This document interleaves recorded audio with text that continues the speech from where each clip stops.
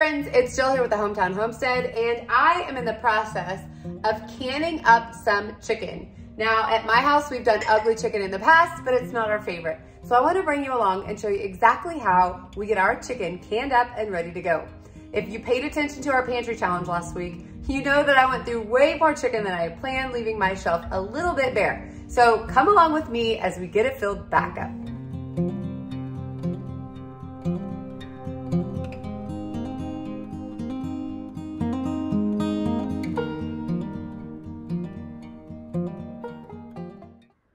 The first step in getting this chicken processed is to go ahead and take your raw chicken and get it in the Instapot.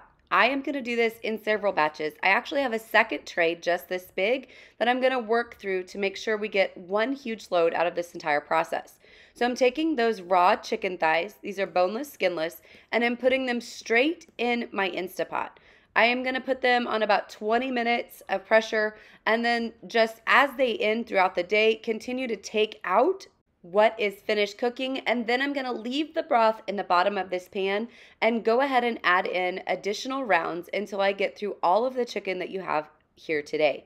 This will not be a process that I start and finish in one day because, like I said, I do have a ton of chicken.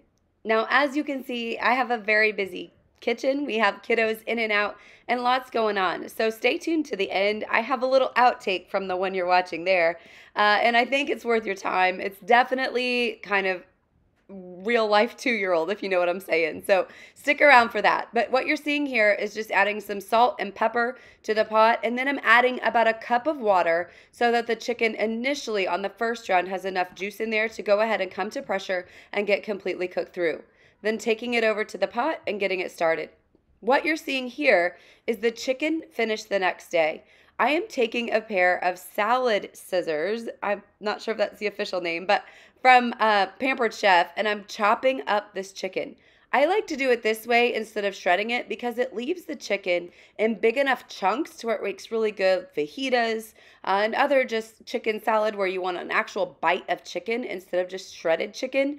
And I find that using this technique plus the salt and pepper and storing up the broth from what I had completed yesterday really makes this chicken super, super flavorful and a little less ugly on the shelf, if you know what I mean.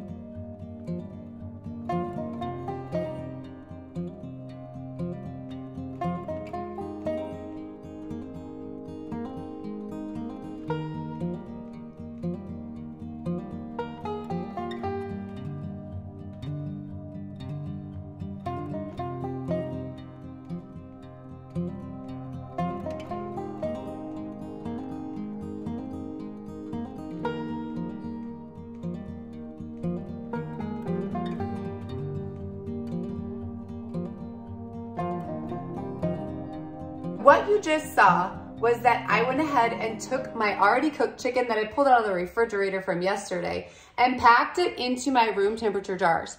Now these are pints. I'm leaving an inch of headspace at the top, and I'm getting ready to fill them with the beautiful broth that was left over from when I pulled them out of my Instapot. So I reserved all of that liquid, and I'm gonna use it to go right on top of my chicken right now. Now this is also room temperature or coming out of the fridge, same temperature as the chicken. So all of my ingredients are the same exact temp, and that's gonna prevent any thermal shock in the canner. I'm using my big All-American today because I knew I would have more than's gonna fit in my digital. Now, after I pulled out all of the chicken, there was some gelatinous material in the bottom of the bowl, and I made sure to divide that evenly amongst all jars, scooping out the fat that had solidified on top of the broth before getting it added back into the jars themselves. There was almost enough broth to take care of all 10 jars here, but I did top the last few off with just a touch of water to make sure that there was enough liquid in there before going back and debubbling. Once the debubbling was complete, again, check the headspace to make sure they were at 1 inch. The next step is super important when you're dealing with any kind of greasy substance going into your jars, and that is to make sure that you wipe your rims super thoroughly. I am using vinegar on my paper towel, going around every single one at least once and generally multiple times. This gives you a chance to make sure there's no extra chips on your glass, as well as to make sure that there's not going to be any fat that will negatively impact your seal. Now, the lids are going on here, and as you can see, I didn't take the step to line up all the fronts of my jars the way I wanted before I actually went to the lid phase, so I had to turn that one around. Depending on how particular you are, you might want to make sure they're all facing the same direction just to make things easier before you go. Now it's time for rings. As you can see, one of my little assistants is back in a new outfit because she changes every time she gets a drop of water on her, but she loves adding the rings themselves. I do only let her do a couple. That way, if there was something that would impact the seal, I would only have one or two that might need to go in the fridge, but she's actually getting pretty dang good at it. And as long as I make sure to put my finger in the middle of the lid, the flat, I should say, to make sure that it doesn't move at all, it seems to go pretty well. And I will just go ahead and skip a beat to the end here and let you know all of these sealed up just perfectly, even with her little fingers involved in the process. Because everything is going into the canner cold, I did not go ahead and fill it in advance before getting started. The first thing here is I'm making sure to get my extra canning rack out because I'm going to need to can on 2 levels, and then I'm filling with water. As you can see there, we have a little camera that the kids like to play with, so extra fun there for my little guy trying to take a shot as well.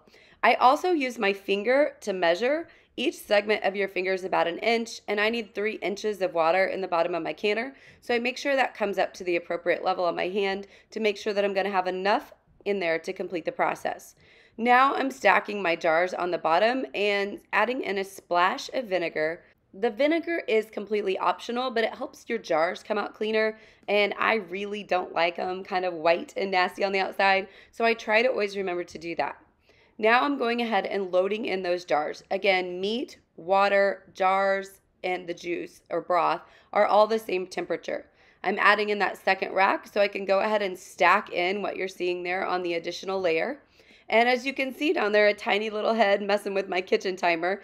The kitchen timer doubles as the score keeper, or the time clock, I should say, for their little basketball games, and they use it all the time, whether they're doing 10 minutes of cleanup or playing a game or whatever. But that doesn't work when I'm canning, so I had to switch that back.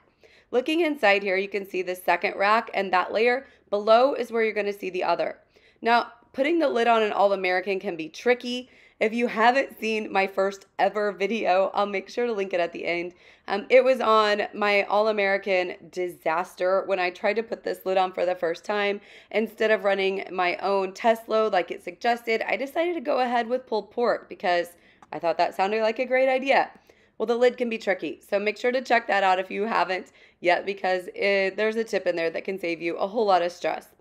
Putting the lid on, make sure to eyeball it and get everything even.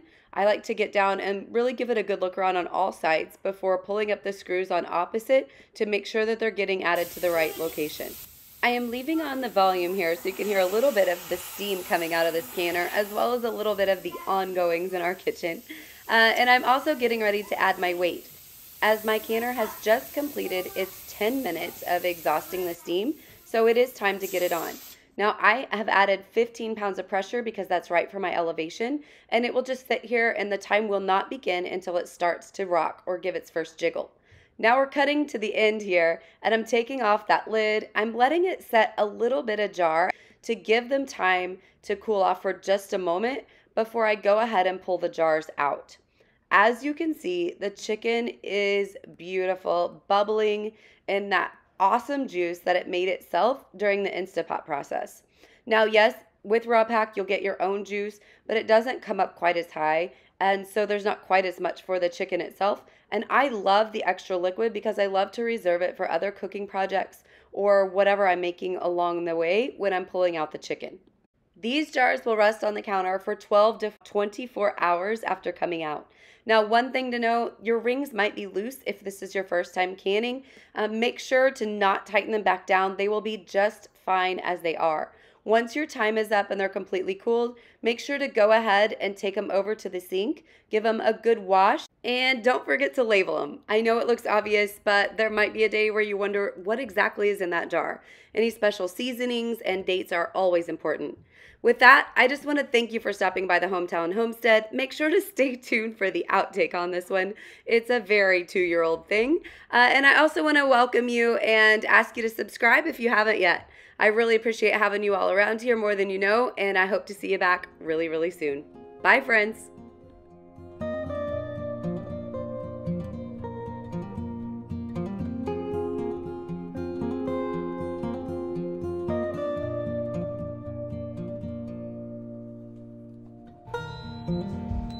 Cheney, did you just touch that? No. It'll make you puke.